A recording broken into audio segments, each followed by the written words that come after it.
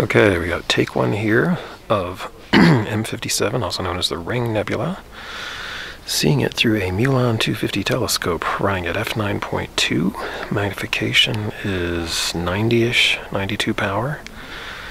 And we have a Gen 3 unfilmed white phosphor image intensifier, which gets rid of the green look and adds something a bit more grayish, I guess you'd say.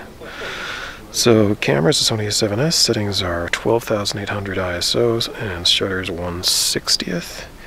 And what else can I say about it? It's set to clear photo mode. I might want to change that later. And the, oh, it's on auto white balance, I think. We might want to change that too. But anyway, that is the Ring Nebula in Lyra. Look carefully, you might just barely make out traces of a central star. This is a real-time view, by the way. She's about 65-70 degrees off the horizon, western sky, west of the meridian. Shooting location, Mount Pinos, California, at f9.2, 92-ish power. Pretty obvious signs of a planetary nebula there.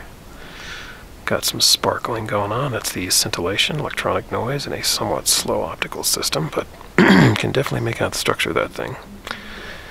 And you get it in real time. So anyway, take one of the Ring Nebula M57 in Lyra with a Gen 3 unfilmed white phosphor image intensifier. That's it.